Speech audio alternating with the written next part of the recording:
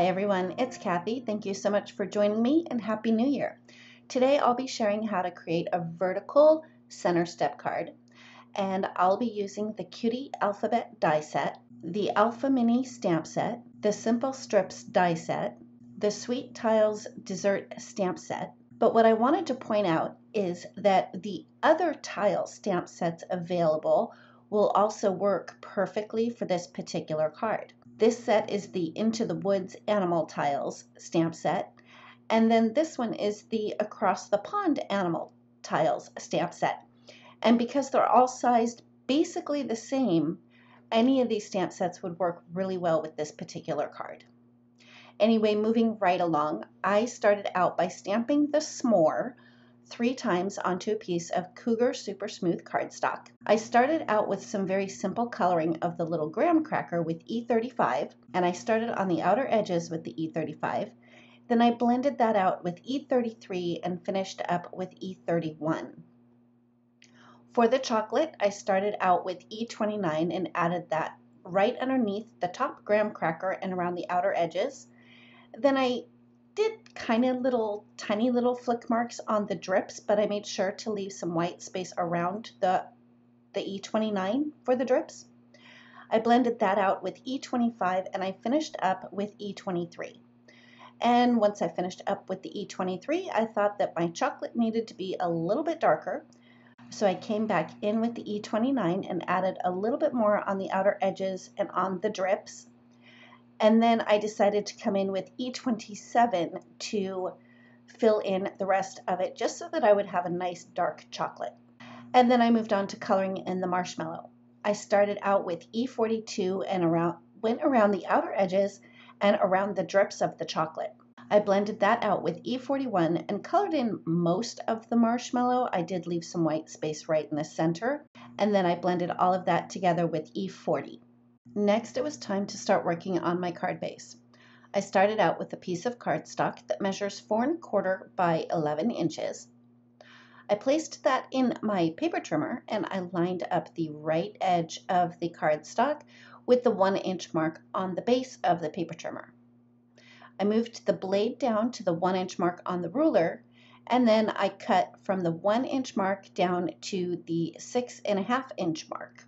Next, I just flipped the cardstock over and again lined up the right edge of the cardstock with the 1 inch mark on the base of the paper trimmer, moved the blade down to the 1 inch mark on the ruler, and cut again from the 1 inch mark down to the 6.5 inch mark. Next, we got to do a little bit of scoring, so I grabbed my scoreboard and with the 11 inch side at the top of the scoreboard, I lined it up. I scored at the 1 inch mark all the way down the cardstock. The next score lines, you're going to start at the 2 inch mark and you're only going to score up until the cut line. So I did that up at the top, and then for the bottom I used my ruler to make sure that I got that score line lined up properly with the 2 inch mark. The next score line, you're going to score it at 5.5 inches, but you're only going to score in between the cut lines. And then the final scoring that you'll do is at the 6.5 inch mark. And again, you only want to go up to the cut line. You don't want to go all the way down the cardstock. For the folds, you're going to take that bottom piece at where you scored at the 1 inch mark, and that's going to be a mountain fold. At the 2 inch mark, you're going to pinch those so it's a valley fold. At the 5.5 inch score line, you're going to do another mountain fold. And then at the 6.5, you're also going to do a mountain fold. So it folds up and it looks like this. You might want to use a bone folder so you have some nice crisp creases. I just kept pressing it down with my hands, and that seemed to work out okay too. So that's what it looks like standing up, and then a quick side view for you. Now for the patterned paper, I used a piece of 6x6 from the Heart to Heart patterned paper pack. And the way I'm cutting this is going to be a little bit weird because I was tired and was just trying to figure out the easiest way to do it to make sure that the pattern lined up all the way across the front of the card. So I lined up the right edge at the 3/4 of an inch mark and I cut a little strip. Then to make sure that my pattern lined up, I turned the cardstock so the heart pattern was upside down, and I lined up the left piece of the cardstock at 2 inches and cut another strip. Then I turned the cardstock back so the hearts were right side up, and I cut another strip at 3/4 of an inch.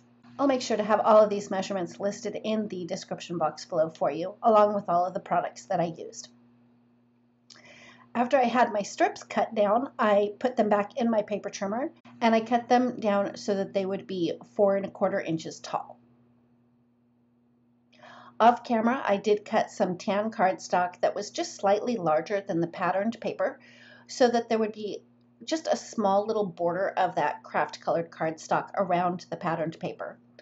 I just used my tape runner to adhere the patterned paper to the tan cardstock, and then it was time to finish up putting the card together. I used my tape runner to adhere the patterned paper to the card base, and I did find that it was easier to do it with the card base opened flat. When putting the patterned paper on the outer edges, you want to make sure that you line up the bottom at the 2-inch score mark. And then for the center piece, you want to make sure that that piece is lined up at the 1-inch score mark. Once that's adhered, this is what that looks like. And then I decided to add another strip of the tan cardstock down at the very bottom, just so it would be a little bit more cohesive once I adhered my sentiment to the bottom there. Off camera, I cut out my little s'more images, and I put a whole bunch of foam tape on the back side of those and placed them on the front of the card, but I didn't press them down just in case I wanted to shift them a little bit.